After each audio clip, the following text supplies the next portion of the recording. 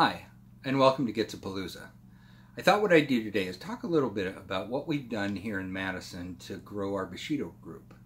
Over the last few months, it's grown quite a bit, from about anywhere from 2 to 4 active players to 11 or 12, and we just sent off a couple of college students, but we just picked up another couple of players over the last week. So we're doing pretty well.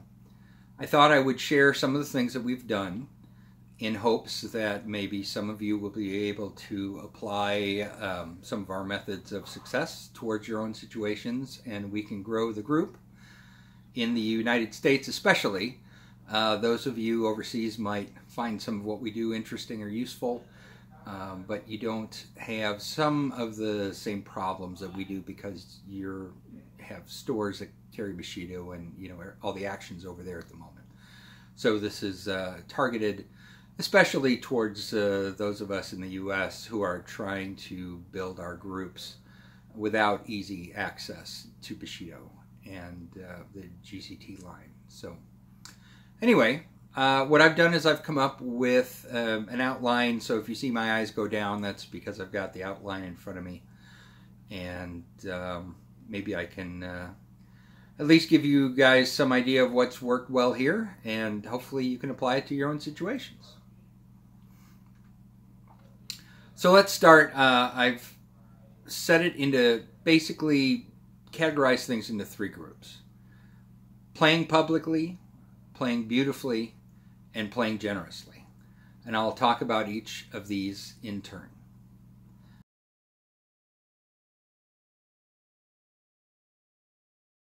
First, let's start with play publicly. Of course, the only way you can really attract people to Bushido is if they see you playing it. So they can see you having fun with the game, they can see the beauty of the game, and see it on a nice table with these beautiful models that GCT produces. So you've got to make sure that when you're playing Bushido, you're in a public space. So if you're currently playing at somebody's house, I know that's great and it's intimate and it's kind of fun because you can stay up and listen to music and do whatever you want, but it's not going to do you any good when it comes to actually growing the size of your group.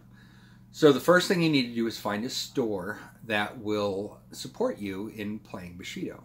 Especially in the US, most of the independent gaming stores aren't going to have a link with GCT, and they're not going to be able to carry the products. So finding a store that will support you can be a little tricky. We are lucky in Madison in that in this region we have 2 stores that support us very nicely. We've got Misty Mountain Games, which is in Madison, Wisconsin, and about 40 miles north we have the Labyrinth Games in Baraboo. And both these store owners are really nice guys. They think the game is cool, and they just are used to supporting their gamers, even if it's in a system that they're not making any money off of, at least not directly. Of course, the stores will make money indirectly by sales of paint and things like that, but in relative terms, they're really not making any money on our game. Once you have a store, you want to set up a time for your group to meet on a regular schedule. Initially, we started playing here ad hoc. We get together or we get on the internet and figure out when people were available, and we just play whenever people could get together. But we decided as a group that it would be better if we actually had a regular time for us to gather, not only to make it easier for us all to schedule our days, but that means that anybody that's interested in the game, if they happen to see us, will know that we are at the store at a regular day at a regular time. So if they're curious about it, they can follow up. It greatly increases the chances that people who see the game are going to be able to pursue it and talk to you about it if they decide it's something they might be interested in. The other thing that we did is we have our game night in Madison is on a Wednesday, and that is the same time the 40K players play. Now, most of us who are currently playing Bushido are either 40K players or War Machine players. And on Friday nights, we play in Baraboo the same time that the War Machine players play. And that has worked out pretty well. It's exposed Bushido to other wargamers who we already know, who are friends of ours. And it has definitely attracted some people to the game. The more people that can see you playing and can see the game, the better your chances are of finding those few people who actually want to make a transition or just want to pick it up as an extra game that they do sometimes. We still, those of us who are playing Bushido, it's not that we've sworn off of the other games that we've played, but Bushido's fresh and it's interesting and it's very quick and very cheap, and all those things make it very attractive. It's also very tactical, so it's a good tactical game to play, and that can be a nice change from whatever you're usually been doing. I've been playing 40K for 25 years and I did not have any intention of picking up another game, but I did a demo of Bushido and fell in love with it for a number of reasons, and a lot of people who have come over from other gaming systems have had some of the same experiences I have. The other thing, once you have a place to play and a time to play, when you're setting up at the game store, you want to make sure that you put your Bushido table in a very prominent place where people are going to see it. I don't know about your particular situation, but most of the game stores around here have got the sales stuff in the cash register up front, and then the back of the store is usually where there are gaming tables lined up, usually with a central aisle going back and forth. The bathrooms tend to be in the back, and so we make sure that we put at least one of our tables right on the aisle, right at the end of the table on the aisle, so that everybody walking up and down that main aisleway can see us playing the game. That has been very important for attracting attention. People will walk by and stop and look because it is such a visually arresting game, and it's unlike anything they've seen before. They stop and they ask questions and they ooh and they ah over it, and that's exactly what we're looking for. So that's actually what casinos do. The next thing I want to talk about is playing beautifully. What I mean by playing beautifully is one of the main attractions for many of us to Bushido is the visual impact that the game has. The feudal Japan is a marvelous background to have a war game in, and the fact that it is mixed with reality and fantasy and mythology makes for a really tremendous setting. And all of the things you can do to create a beautiful board so that the set piece that your game takes place on is very attractive and very alluring can really pull people in. It astounds me when we're playing how many people just walk by and they walk up to the table and they start asking questions, and their eyes are big as saucers and their mouths are kind of hanging open, and they say, wow, what is this game? I've never seen this before. And that's what you want. You want those kind of contacts. So that starts by having nicely painted figures. Now, I'm not expecting everybody to be a virtuoso, but you have a nicely painted figures. We've got beautiful sculpts. GCT, their sculptors do a tremendous job coming up with really interesting and fun sculpts that really give a lot of opportunities for painting. Just paint them as well as you can. Nice, neat, clean. When I've talked to people, younger painters, about painting, neatness counts, not just in your schoolwork, but it does in painting as well. And base your figures nicely. Basing is huge. It can turn an okay figure into a nice, really nice figure, and it can turn a nicely painted figure into a fantastic figure. You can use the colors of the base to either reflect or contrast with the colors in the model, or you can make the basing match whatever your board happens to be. It's all up to you. But if the figures are nicely painted and based, that's where it starts. The second part is making a really neat board. Now, there are some mats available.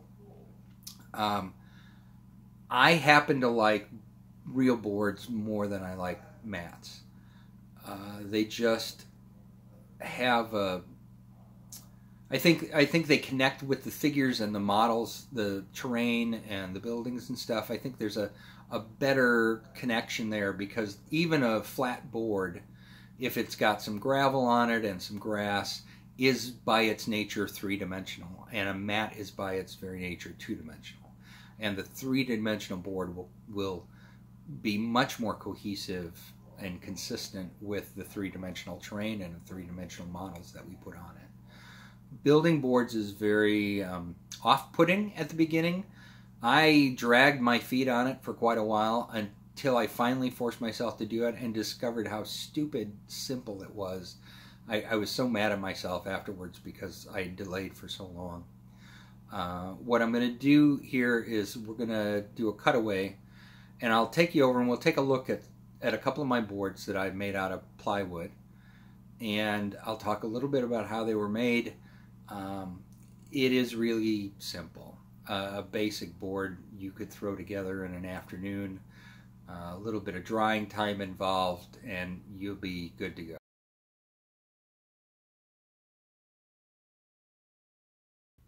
Here we are with the first board I made. I thought this would be a good one to take a look at. Now, as you can see, it's not really complicated, but it makes a beautiful backdrop for playing. You guys have seen it multiple times, and I'm pretty proud of the way it looks. However, it's not complicated. All it is a 2x2 piece of 1/4-inch plywood, 1/2-inch plywood, that I painted brown. Just went to the hardware store, picked up a small jar of brown paint,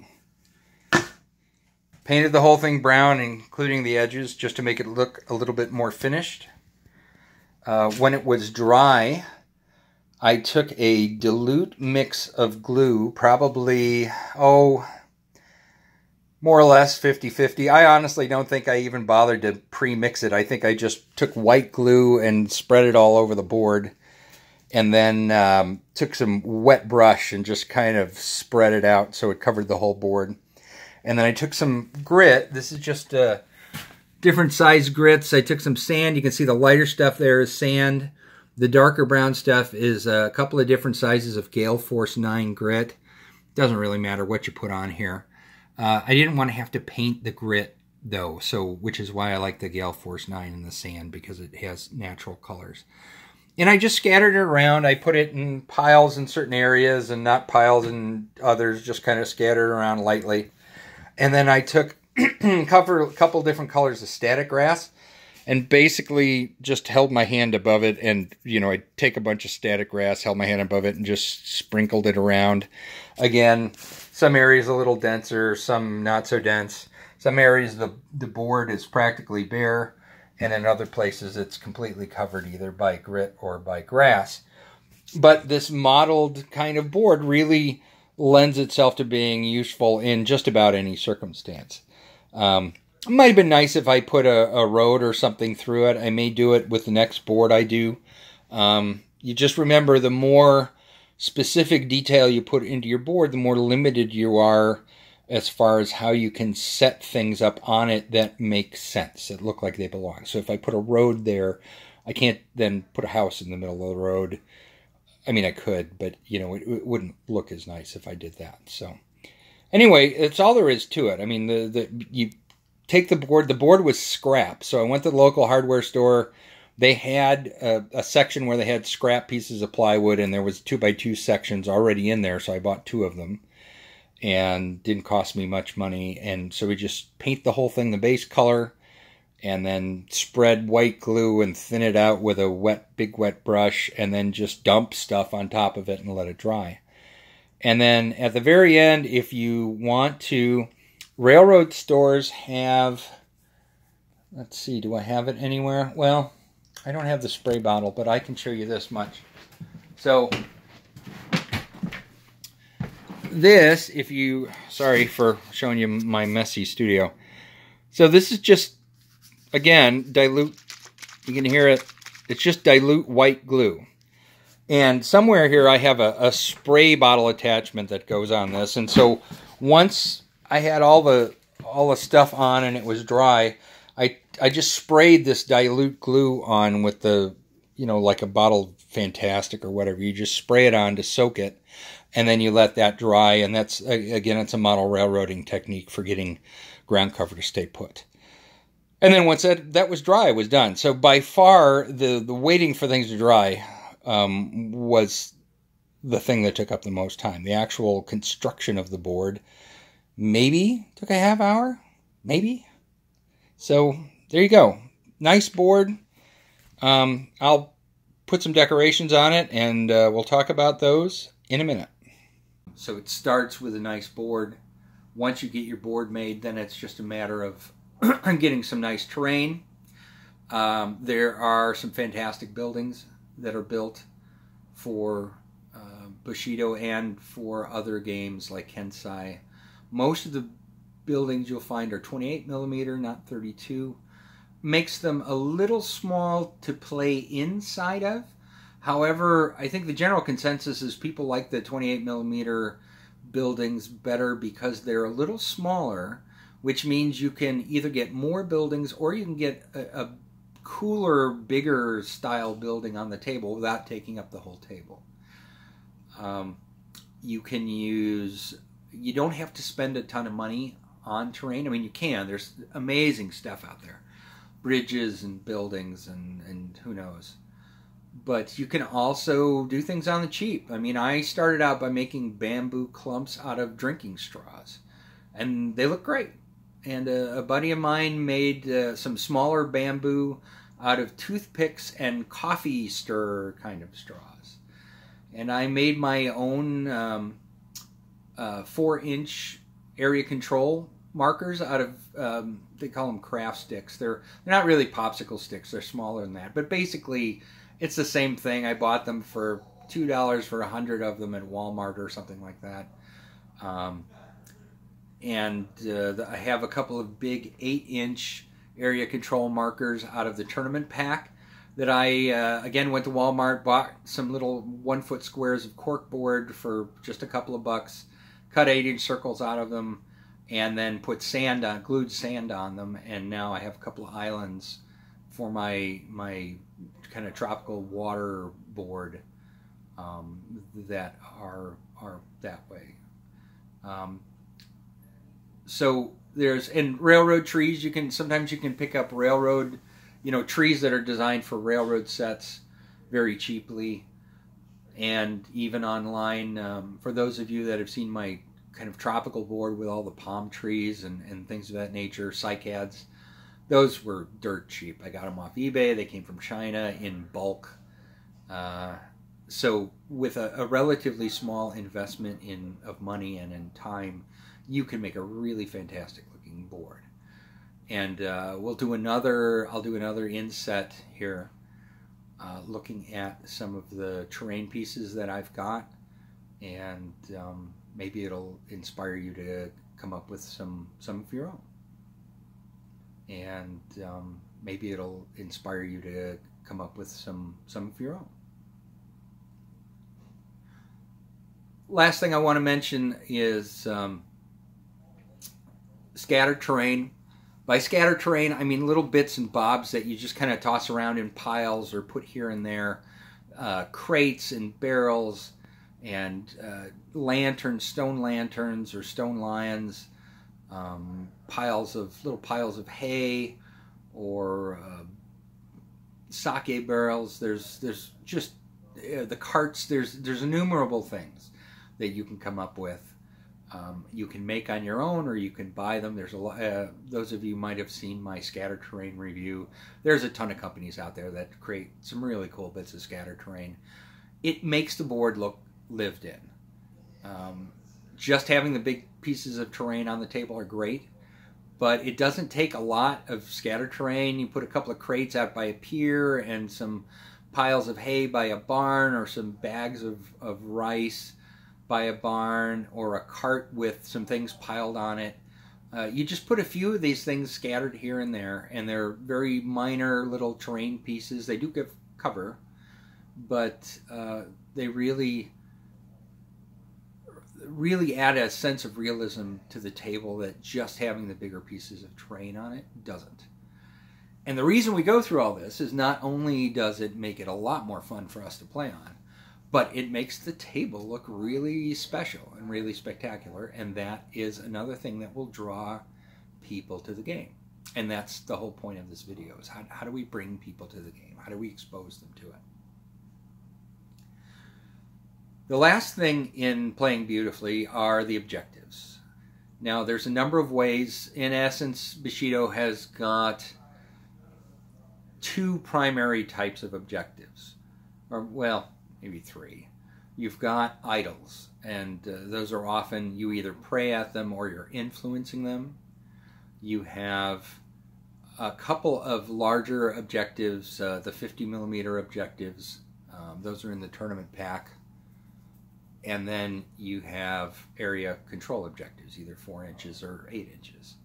I've talked a little bit about how I made my area control objectives, either out of little sticks of wood or out of just an 8-inch diameter circle with sand on it. You could put wood on that as well, or just make it rocky. You could paint it gray and dry brush it and make it look like a kind of a rocky area or a concrete area. I've seen some friends that have painted symbols on them. Ash from Guerrilla Miniatures Games basically is where I got my idea for my wooden ones. He just took a CD and then he put a 4-inch circle. Unfortunately, CDs are a little too big, so he took a CD, used it as a base, and then put strips of wood over it to make a smaller 4-inch diameter circle, so it looks like a little step up. Looks really good. GCT has got very nice idols and 50mm bases, objectives, which are Hakora. I bought my idols from the local game shop. They're just these little, you guys have seen them, they're those little pillars that I painted some kanji on the top, put a little batch of flowers on one side of them so that you could tell which way the idol was facing. There are Grinto available from one of the third-party producers of cast material, so you can come up with your own. You know, the objectives, there's all kinds of options out there, but make them look good. And anything you can do to increase the visual impact of the game is going to increase the chances that you're going to get somebody interested in actually investing in it. Here we are, have the board set up with some terrain on it. As you can see, I have a little farm set up here. So I've got a barn and a little farmhouse. The farmhouse has got a backpack, a little stove. There's the bamboo that my friend made out of toothpicks and coffee straws. You can see the trees are just model railroad trees that I picked up at a bargain from a sale bin at a model railroad store. I've got this set up as one of the tournament packs where you have a 4-inch area of control and 2 of the large objectives. So the radius of control, I'll zoom in a little bit, is just a bunch of sticks laid out. I'll flip that over with a couple of rods underneath that everything are glued to. I'm just eyeballing where these things are, by the way. Here's the bridge, my homemade bridge. As you can see, it's got a nice arch to it. Again, very simply made.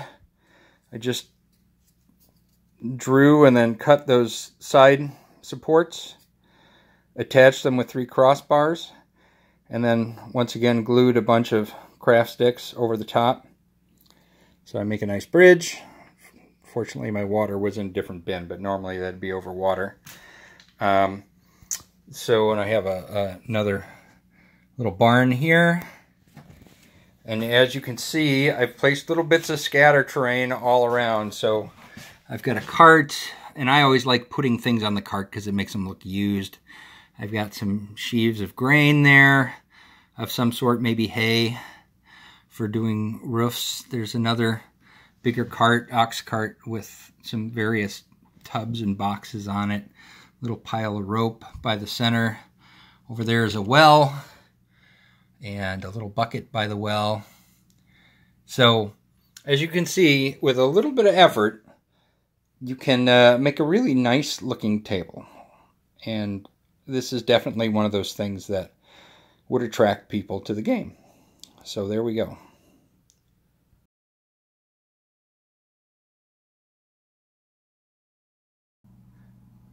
The third point I'd like to talk about, I call playing generously. What do I mean by playing generously? Well, if you've got things set up, let's say you found a place to play and you've made a nice board and your friend and you are playing and you've got your board positioned in the main part of the store. If somebody comes by and asks you a question, or it starts, lolling and talking about how cool the game is, stop your game. Take the time to answer their questions. Maybe even invite them to do a demo game once they're done with whatever they're doing and once you're done with your game. We all get involved in our games, especially when they're very competitive. But if somebody comes up and expresses interest in the game, even if it's interrupting what you're doing, stop. Take the time. Look them in the eye, smile, talk to them. If it's somebody you know and you know they have a certain interest in either in tactics or in the fluff, make sure so you're engaging them in something they're going to understand. If they're just a random person, then just tell them how much fun it is and talk about the models and how low the entry cost is, and talk about the things that attracted you to the game. But take time out. If somebody actually comes up to you and expresses interest, make sure that you reward them with whatever attention they need to get a positive feeling from that experience. Secondly, invite your friends to play. Now, this may sound, obvious, but you would be amazed at how impactful a personal invitation can be. Our group here in Madison has been a line of dominoes falling as one person after the other has asked or convinced one of their friends to try it out. And that is how our group has grown so fast, frankly.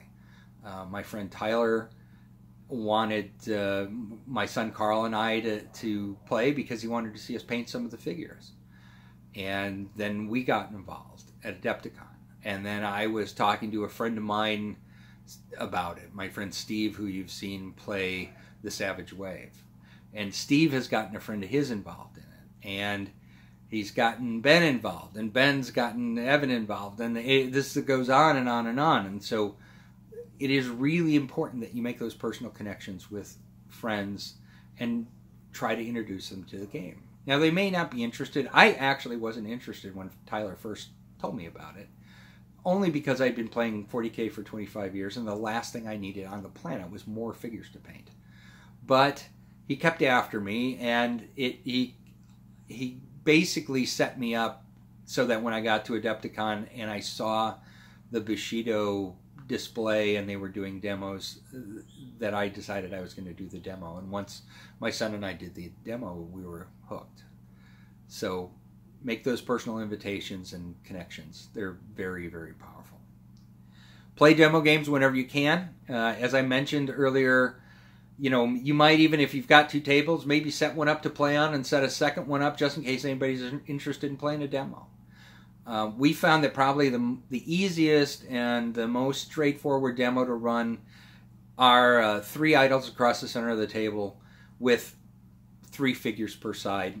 Usually it's around 24, 25 points, something like that. I mean, it doesn't matter. It's an unofficial game. More models than that, I think it's confusing to run.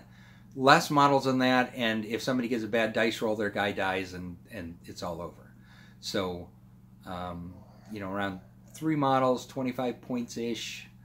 And if anybody expresses interest, or even if they're just curious, you can say, hey, we're going to be there on Thursday night. Why don't you come on over after your 40K game and I'll run a quick demo and you can check it out. You don't need to be a retainer to do those kinds of games, especially because so many places don't have retainers. And it's a lot to put on a retainer to always be there to do demos. So I think that's everybody's responsibility. So if you get the chance, give it a shot. I don't think anybody that we have done a demo for has not gotten involved in the game. It's a really good game. So if you can get people playing it, that's half the battle. The last thing we've done, and I realize this may not be possible for everyone, we have bought starter sets for our friends all over the place down here or up here, depending on where we are in relation to where you are. I realize that not everybody may be in a position to do that. Luckily in Madison, we have an older gaming group. Most of us are adults with real jobs and reasonably disposable income. But if you think about it, the starter sets are, what, 30 pounds? And then the card sets are 6 pounds, and the tokens are 6 pounds, so that's a total of 42 pounds, which comes out to, give or take, $55 maybe?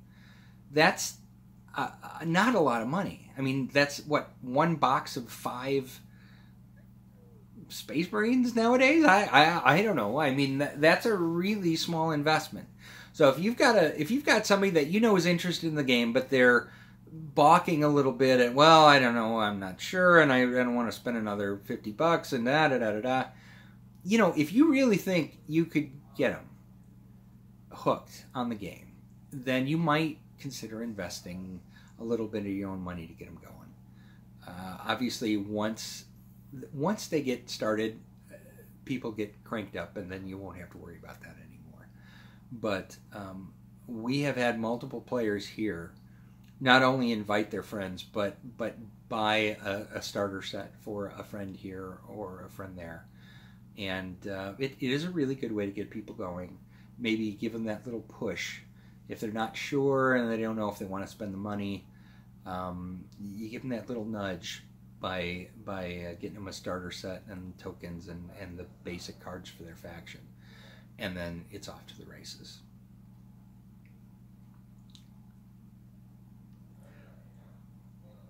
All right, so we've reviewed my 3 principal ideas, which is play publicly, play beautifully, and play generously. The last thing I wanted to cover are what I consider the big selling points. I think most of these are going to appeal to 40K players and War Machine players.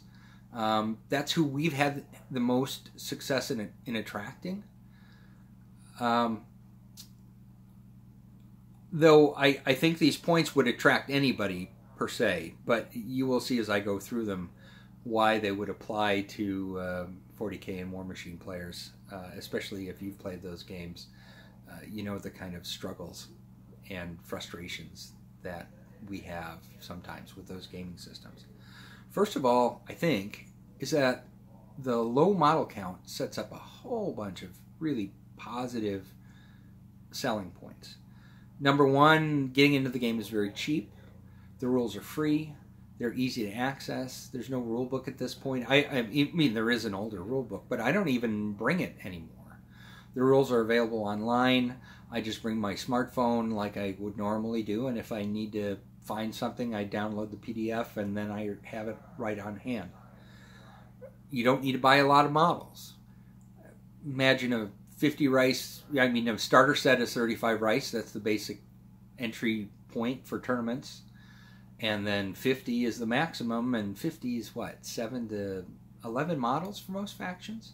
That's 1 unit of Marines, or, you know, and just think about Imperial Guard or Orcs or something like that, where you've got these huge units where you're paying the same figure over and over and over, and it gets tiring. But here with Bushido, you've got individual figures, you have no duplication or almost no duplication. And they are wonderful sculpts and a handful of models, and you are good to go. You could paint up a whole army and make it look good in 1 weekend. Unless you're me, in which case it takes 2 weeks to paint a single model. But that's my problem. The neat thing about this low model count also, when it comes to painters, if you have somebody like me who takes great pride in the painting and for whom painting is a big part of the hobby, because I only have a few models to paint, I can take a long time painting a model if I want and not feel like I'm never getting anywhere. Because if I paint 1 or 2 models in a couple of weeks, I've just increased the size of my army by maybe 20-25%. The options, anyway. But by the same token, if you have somebody who isn't all that thrilled with painting, they don't have to paint that many models. So it kind of benefits both sides. If you're really into painting, you can really focus on the few models you do paint. And if you're not into painting, well, it's okay, because you only have to paint 7 to 9 models and you're good to go. At least for starters. You know, as you get into the game, you may decide you want to collect more of the faction. But to get going and to have an army that you can be proud of and play in tournaments just doesn't take that much effort. And it's easy to transport.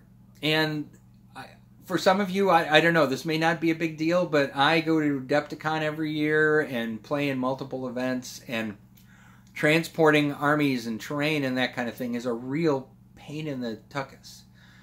And with Bushido, I've got a plastic bin that's kind of low, it's kind of wide and shallow, and I can throw everything in there. I throw my models in there, I throw my terrain in there, I throw my boards in there. I've got a special traveling mat, which is just a piece of railroad grass mat, basically, that just rolls up, and I just roll it up and throw it in there, and it's with everything else. So the small table size, the small model count, everything lends itself towards being cheap and easy and convenient. And those are tremendous factors when it comes to selling the game. The other thing I focus on is that it's got an excellent rule set. The rules are free online. The tactics are very dominant in this game. Most everybody in our group has either tied or won a game after being tabled. And that just doesn't happen with other games. So there's a lot of really interesting synergies.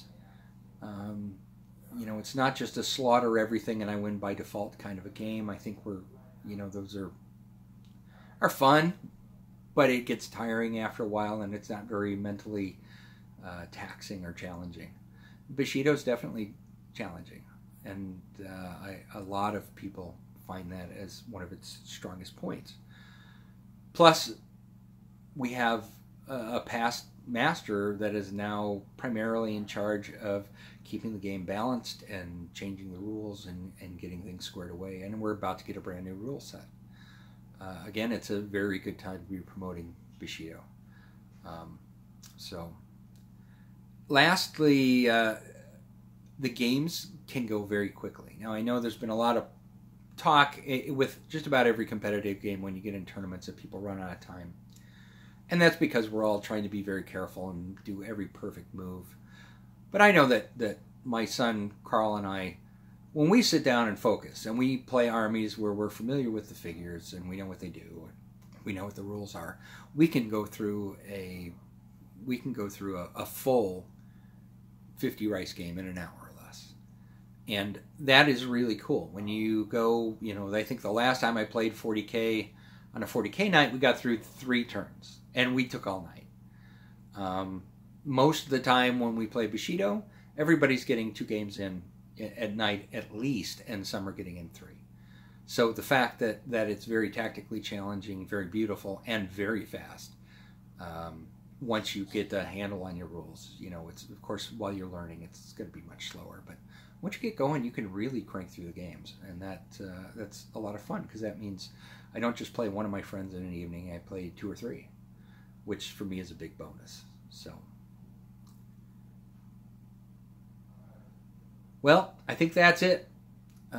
We've covered most of what I wanted to talk to you about. We've taken a look at my boards and some of my terrain. I strongly hope that some of this advice will be useful to you. If you think you've got other ideas, I would love to hear them. Please post it in the comments down below. If you try some of these and they work or don't work for you, I'd like to hear that as well. This is definitely something I'm putting forward for everybody in the community in hopes of getting some discussion going and helping us all to build our groups and have more people to play and have more fun. So that's it. Thank you everyone for watching, and thank you for joining me on Gitsapalooza. We'll see you next time.